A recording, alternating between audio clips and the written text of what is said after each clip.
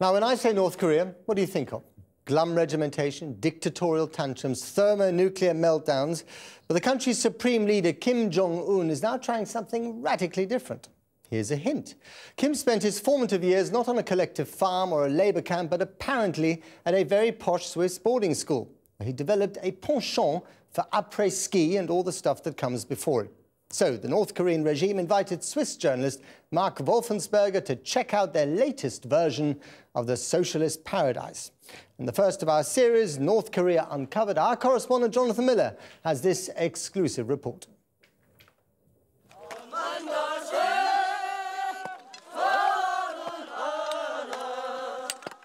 In a military labour camp on top of a mountain, the shock brigades of the People's Army have been flat out, round the clock, for 9 months, carrying out the orders of Marshal Kim Jong-Un, whose great name they praise. 이러면 신문지 않습니다. 첫째, 장군님이 최고 사령관님이 부르면 노래 부르면 신문 걸 이상이 없습니다. 하나도.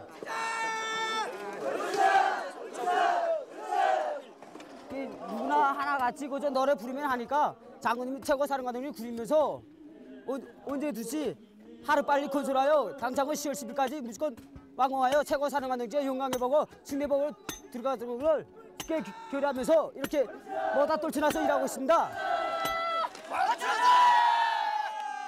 The Marshal made this project a top national priority. Late last summer, Kim Jong-un decreed that the happy, grateful proletariat of his not very democratic People's Republic would learn to ski in their own world-class resort, boasting 70 miles of runs, as well as chalets, hotels and a heliport.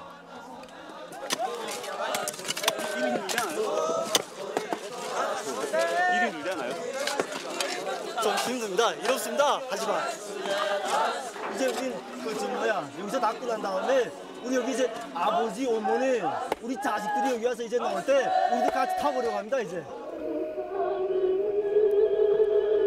The propaganda girls have driven to the top of Taiwan Peak with some tonic for the troops. 하루빨리 이 석기장을 건설하여 우리 민들에게 행복한 생활을 마련해 주시려는 경례는 최고 사령관 노지의 높은 뜻을 받도록 우리 병사들은 언제나 이렇듯 그림의 힘을 안고 오늘도 힘차게 달리고 있습니다. The 24 million inmates of this dirt-poor Stalinist dictatorship know a thing or two about sacrifice. Their country's crippled by food shortages, more than a quarter of their children stunted by malnutrition. 0.02% of the population skis.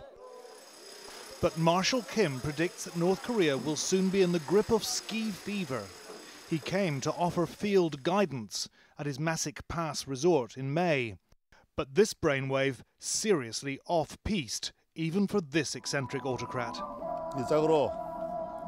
이쪽 방향으로 내려가면 5개 주로로 해서 이용할 수 있다.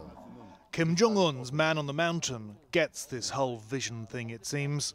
The mountain must come to the marshal, he says, whatever the cost.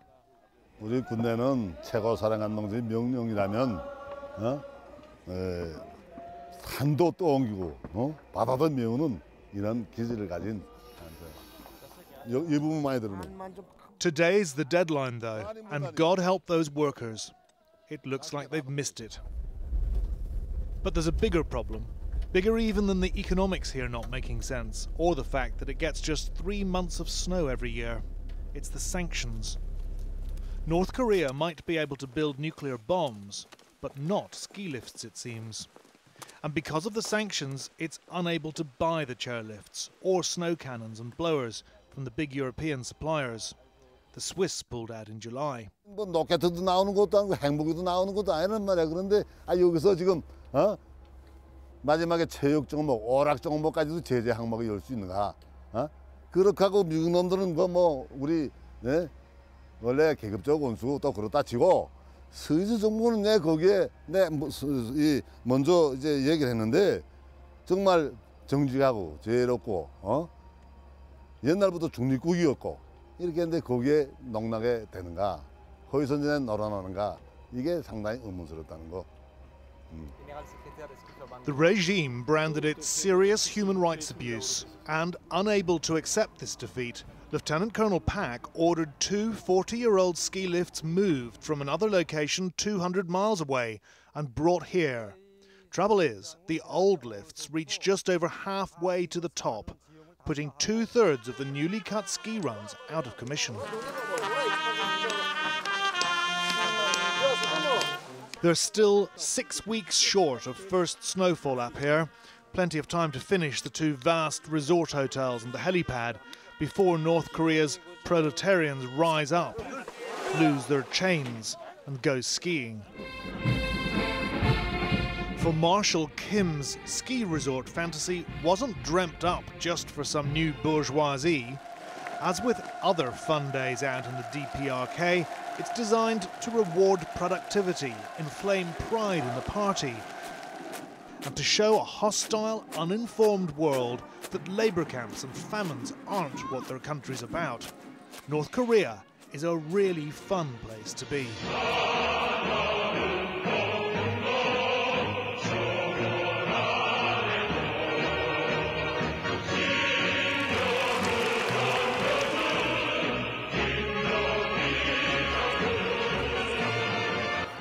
At the brand new Italian-built Pyongyang ice rink, where the slogan reads, "Our country is the best," Marshal Kim, a leading ice expert, took a big brotherly hands-on role. 세 번째로 찾아오셨을 때는 평양 원수님께서 먼저 이 오름판에 들어서서 오름 며칠도 가늠해 보시고 이 오름질이 세계적인 수준에서 국제 경기도 진행할 수 있는 이런 질이지만 철저히 우리 근로하는 인민들이 이용하는 대중체육공사 개지가 되어야 한다고 우리 인민야외빙상장의 사명감을 깊이 가르쳐 주셨습니다. Last year, in an act of dystopian synchronicity, Marshal Kim opened Pyongyang's Dolphinarium as typhoon floods swamped badly built North Korean towns, killing hundreds. The highly trained dolphins and mermaids swim in seawater piped in from the coast, 30 miles away. Perhaps the great Marshal can just spot a great metaphor. If you give dolphins food, they will love you and do just what you want.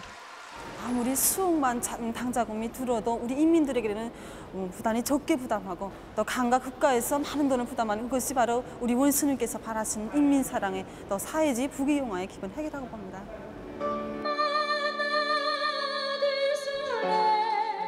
Socialist luxury is young Marshal Kim's opiate for his hungry people, like this Pyongyang pizza parlour, half state-owned, half private, where the pizzas come out half-baked. They cost less than a fiver, but most people earn less than £1 a day.